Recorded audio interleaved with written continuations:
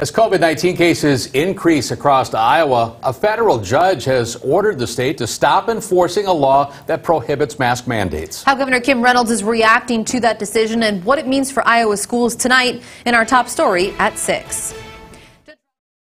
Order that the law substantially increases the risk of several children with health conditions of contracting COVID-19.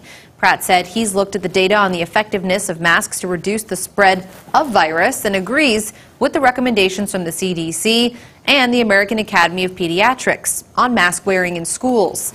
His order says that Governor Kim Reynolds and the Iowa Department of Education cannot enforce the new law banning local school districts from using their discretion to mandate masks for students, staff, teachers, and even visitors. Governor Reynolds' office quickly releasing this statement saying, in part, today a federal judge unilaterally overturned a state law, ignoring the decision by our elected legislature, and took away parents' ability to decide what's best for their child.